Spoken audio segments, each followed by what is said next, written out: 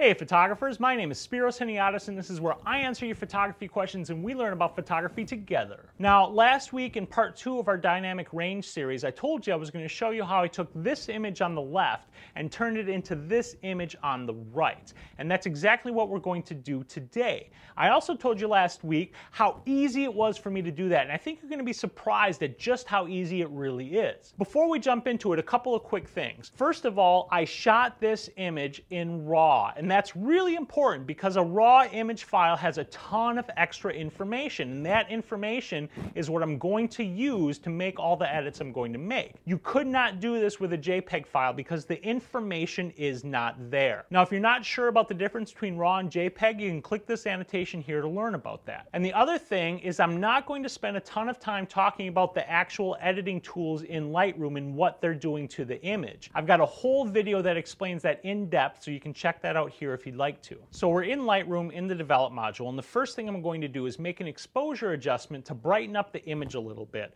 I'm going to take the exposure up to plus 0.6. I'm just going to type that in real quick, and what that does is it brightens up the overall image. I've essentially overexposed the image a little bit. Now I could have done this when I took the actual photo, but I didn't, and I didn't do it then for a good reason. If you look in the upper corner of the screen here, you can see that I shot this image at 1/25th of a second, ISO 100, and you can't see the aperture, but it was set at f3.5. Now when I took a test shot in the field at 1/15th of a second, which would have brightened the photo the same amount as the adjustment that I just made, this brightest area of the sky was starting to get overexposed. And that's why I didn't use 1/15th as my final shutter speed, because if that area is overexposed, there is no information there that I can use when I'm here in Lightroom making my edits. And I wanted and needed that information to do what I'm about to do. Now, even though I brighten the image here in Lightroom, I still have the information in that part of the sky that I need to do what I'm about to do. And that is the power of RAW. It's really fantastic. So take a look here at these next 4 changes that I'm about to make, because this is where the magic really happens. I'm going to start by taking the highlight slider, and I'm going to take that to -100. And when I do, watch the sky and the colors in the sky as they get darker and richer and more textured. I'll just go back and take it back and forth again so you can see the difference. And now I'm going to take the shadows slider and take that to +100 and watch the upper right hand corner of the image. This is awesome. Just look at all that color and detail that comes into that area. It's just fantastic. I'm going to take the whites and go to -100, which is a very similar adjustment to the highlights, but it's going to be much more subtle. Look at the sky and you should see the colors getting a little bit darker, but not like super dark and rich.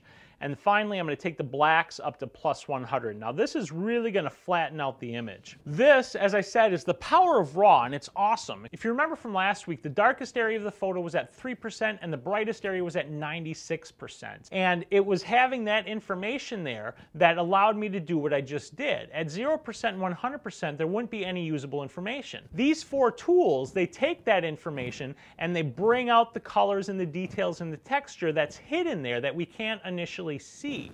But they can't do it if you don't have usable information there. Now at this point the image is looking a little bit flat, and we're going to take care of that, but first I want to show you something. Here is the original and the copy that I've been editing side by side. And you should remember from part 2 that the maximum dynamic range of a digital image file is from pure white to pure black, or from 0% to 100%. And we know in the original on the right here that we have percentages of 3% to 96%, and that is a high dynamic range. There is a large difference between the darkest area of the image up here and the brightest area of the image in the sky.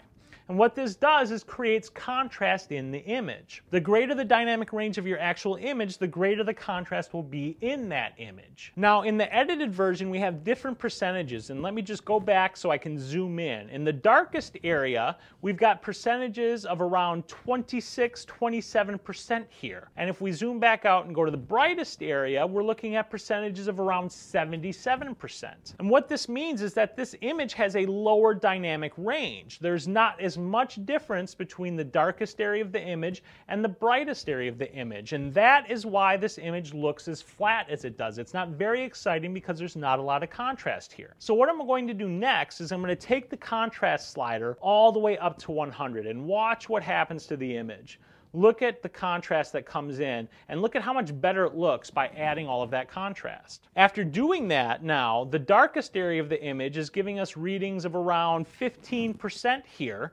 And if we jump to the brightest area of the image, we're going to see we're sitting at around 87%. By increasing the contrast of the image, I increased the overall dynamic range of the image. So we started with a high dynamic range of 3% to 96%. That's a pretty wide difference. And then we had 25% to 77%, which is the lower dynamic range. There was a smaller difference, and that gave us a pretty flat image. Finally, by increasing the contrast, we got 20% to 88%, and that dynamic range is very close to what I want the final image to look like. Now, the point of all of this was to show you how important dynamic range is to how your image looks and feels, and how dynamic range and contrast are tied to each other. But I want to make clear that there is no correct dynamic range for an image. It all depends upon what you're photographing and what you want the final image that you are creating to look like. In this particular case, this image and the dynamic range of 20 to 88% is what I want and need. So we're going to proceed from here. In the next adjustment, what I'm going to do is I'm going to take the clarity slider and I'm going to take that up to +39. And when I do that, you're going to see more contrast added to the image, but it's going to be in a subtler fashion. So just take a look at that. I'll take it way up so you can see the extreme measure of it, but what I'm going to do is settle in at about 39 right there. And then I'm going to take the vibrance up to 37 and the saturation to 11. And this is really going to make the colors pop for us, which is really nice. I'm just going to type it in there. 37, and then I'll just type in the saturation at 11 to make those colors nice and bright and stand out. And this is what I want the image to look like. The colors are nice. We've got good contrast. It's dramatic. It feels good. I like the energy of this image now that I've made these adjustments. It's really awesome. So the last few things I'm going to do are just going to be details. I'm going to sharpen the image and do the noise reduction. So I'm going to move on down, and I'm just going to punch in my standard sharpening of 47, and we're not even going to bother to zoom in, but I am going to zoom in when I do the noise reduction, because this is something I want you to see. Look at how noisy this area is right now. There's a lot of noise here, and that's not awesome. So I'm going to start by taking my luminance noise reduction setting up to 34. And when I do that, look at the difference in the image. That's pretty dramatic, isn't it? Take it back to 0 and look at how noisy that gets. And I'm going to take it up to 34 again, and look at that. It really cleans up the noise. Now you got to be careful here, because too much of this, if you go too far, it's going to really destroy details in your image. So don't go crazy with these noise reduction tools. I'm just going to punch that back down to 34. And then I'm going to take the color noise and I'm going to take that up to 50.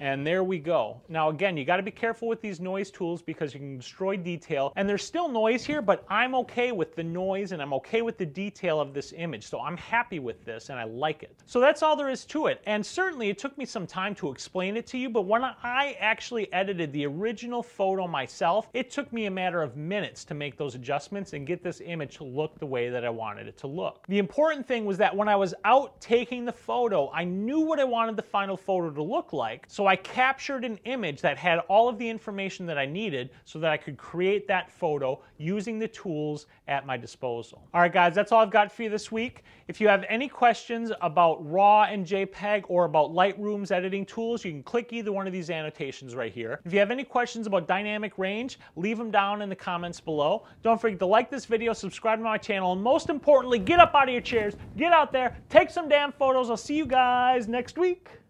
Get out. Ah.